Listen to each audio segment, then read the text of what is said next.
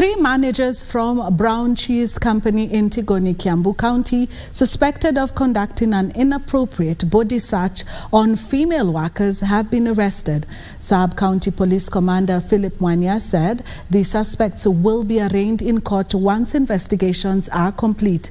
Kiambu County Women Representative Anne Wamuratha, while raising the matter in the National Assembly, condemned the incident, demanding security agencies act on the management of the company.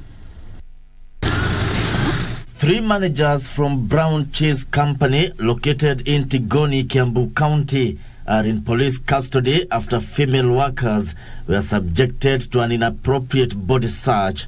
Kwamba wakitoka kazi walilazimishwa kutoa nguo waangaliwe kama wako na hedhi, ambayo ni kitendo ilikuwa mbaya na ya unyama sana. It is alleged the female workers were forced to undress in a bid to identify who had allegedly disposed of used sanitary towels in an hygienic manner.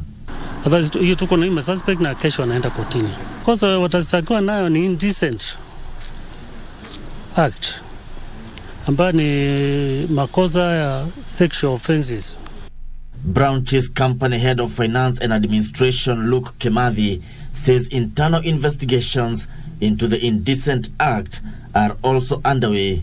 The company is fully cooperating with the police, and the company will be conducting a full internal investigation.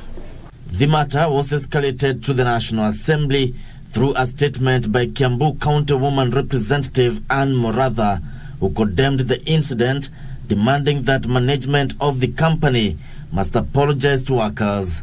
As the member for Kiambu County, and this being a very weighty matter for me and indeed for the people of Kiambu and the country at large, I will be taking it up with the relevant government agencies to ensure that justice is served and that these multinational companies now starting taking care of the people that they have employed, and to note that they owe an apology not only to their staff but also an apology to the women of this country. Honorable Speaker, I would be calling on the authorities to visit industries and companies in this country to ensure that women have the right places to place their sanitary towels, as well as remind employers that any employee in the organization is either a parent, a sister, a brother, or even a cousin to somebody, so they need their right to dignity and they need to be respected.